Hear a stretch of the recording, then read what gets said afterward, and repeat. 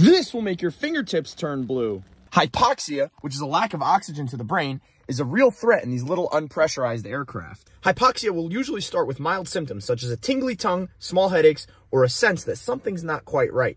But it can get as bad as blue fingertips or even passing out and never waking up. There are 4 main types of hypoxia which affect us pilots. The simplest one is hypoxic hypoxia, which is when there's not enough oxygen in the air for you to breathe. What? But I thought there's oxygen everywhere. There is, but because air has weight to it, most of it is concentrated near the surface due to gravity. So the higher up you go, the less oxygen there is for you to breathe. Another form is hypemic hypoxia. This is normally caused by a faulty cabin air heater. Since most airplane engines are air-cooled, the easiest way to heat the cabin is to use excess heat from the exhaust.